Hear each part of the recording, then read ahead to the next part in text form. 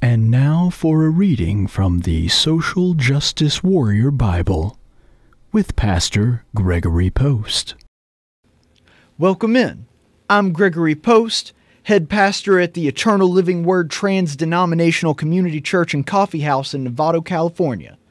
And now it's time once again for another reading of the SJW Bible. Today's story is going to be about how Naaman was cured of his leprosy in 2 Kings chapter 5, verses 8 through 14. And it says, "It happened when Elisha, the man and or woman of God, depending on how he identified at the time, heard that the king of Israel had torn his clothes, and he sent word to the king, saying, 'Why have you torn your clothes? Now let him come to me, and he shall know that there is a prophet in Israel.' So Naaman came with his horse and his chariots, which were sustainably raised and emitted no greenhouse gases, and stood at the doorway of the house of Elisha. Elisha sent a messenger to him, saying, 'Go and wash in the Jordan 7 times, and your flesh will be restored to you, and you will be clean.' Not that I'm implying that you were dirty just because you were a leper. That would be leper shaming.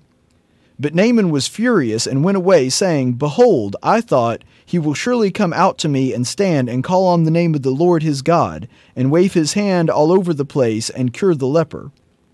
Are not Abana and Paphra and the rivers of Damascus better than all the waters of Israel? Could I not wash in them and be clean?' So he turned and went away in rage. Then his servants came near and spoke to him, saying, 'Wow, that Elisha guy is such a xenophobic jerk. Where does he get off implying that the rivers in Israel are better than the rivers in our country? That nationalist jerk probably believes in Israeli exceptionalism too.' So then God spoke to Naaman directly and said, 'Naaman, I am so sorry for being intolerant and not accommodating enough. I should never have asked you to have to go and do something to be cured. You believe in me, and since purification comes from faith only, I'll just go ahead and heal you right here and now.' And from that hour forward, his flesh was cured, and they all went out to try some local craft beer."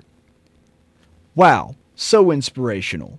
Thank you for listening to this reading of the SJW Bible. And remember, the only truth that matters is your truth.